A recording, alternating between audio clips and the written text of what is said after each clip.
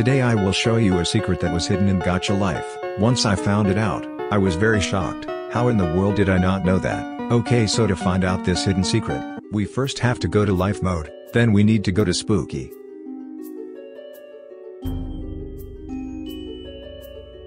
And meet CC. Okay. Once we are here, we have to go to her house. Once you are inside, you will see a room, 5 circle on it, but actually, each circle is a code. We are actually here to search for Mo. Yes, this girl, she is hidden in this house for some reason. Okay, let's go see her. To see her, you need to put in a code, and the code is 3 4 1 5 5 2 2 3 4. Here she is. Now you can talk to her, even though the conversation with her is creepy and weird as well. But the quiz game with her is very interesting. It was giving me some real tough times, like what are these questions?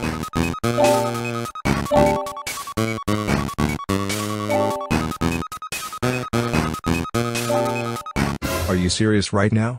How am I supposed to even answer that?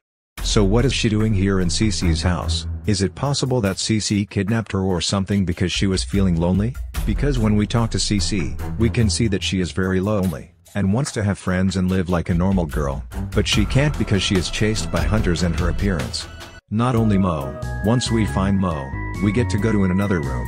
Here if we put in the right code, we get to see another weird person here. The code is 2 5 4 4 3 5 1 1 5 4 4 4 3 1 2 2 1 3 5. And boom, she is here. You can have a conversation. Well yeah. This conversation is weird too. I guess CC needs some explaining to do. Why do you have them hidden in your house?